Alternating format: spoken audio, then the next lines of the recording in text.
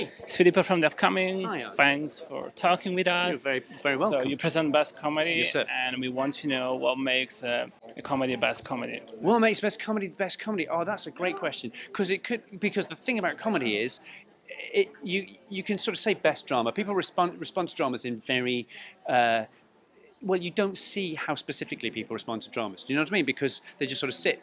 And then at the end they tell you how they felt about it. Maybe they cry, but you don't have a visceral response like a laugh. So one way you could say this is the best comedy is what has the most laughs. In fact, when I was a stand-up comic, in my early days as a stand-up comedian, there's a guy who I judged a stand-up comedy competition with, who judged it by just marking down the number of laughs each act got, and then adding them up at the end, and the one with the most won it.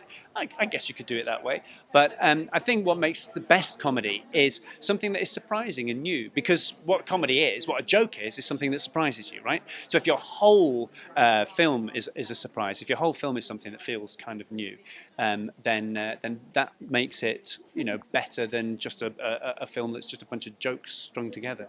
Yeah, and what do you think of the film Who Won Tonight specifically? Well, I love the film The One Tonight specifically, but I am slightly biased because that's my gang in a way. Because Armando Iannucci, who directed it and co-wrote it with Ian Martin and Peter Fellows, all of those people are people I've worked with a lot over the last sort of 10 or 15 years on a TV show here and in the States and a movie in the Loop.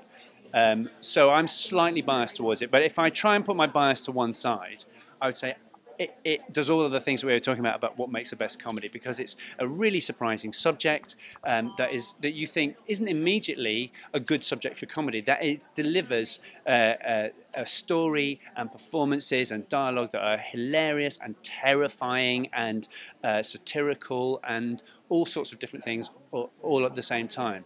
I think it's a miraculous comedy. I love it. And you're wearing a Time's Up pin. I am.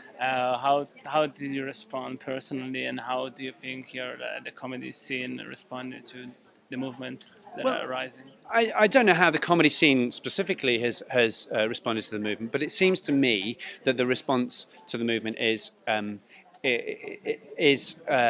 pretty universal across all of the scenes, across the industry as a whole, which is a general feeling of, I think there's a sense of relief in some. There's surprise, there's relief, mixed, of course, with all of the anger and the fury that goes with it. And I think there is, more importantly, a determination that things should be different in the future. I think it's incredible that something should happen so quickly, like a seawall has burst, and I think the most important thing is that determination and the hope that people bring into it. And what seems to be happening, it's early days, so it's really hard to tell. We should we'll reconvene, you and me, in 3 years, and then we can measure how these practical effects have actually, what they've actually done.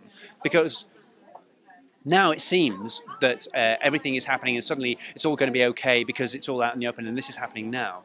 But the real question is how far the determination to make the industry and the way the industry operates change continues on, in the years as they grind on, rather than in the first burst of energy of the movement. That's going to be the measure of its success, I think. Well, thank you for sharing your opinion and your time with us. Enjoy the rest of the evening. Thank you. You too. Bye. Cheers.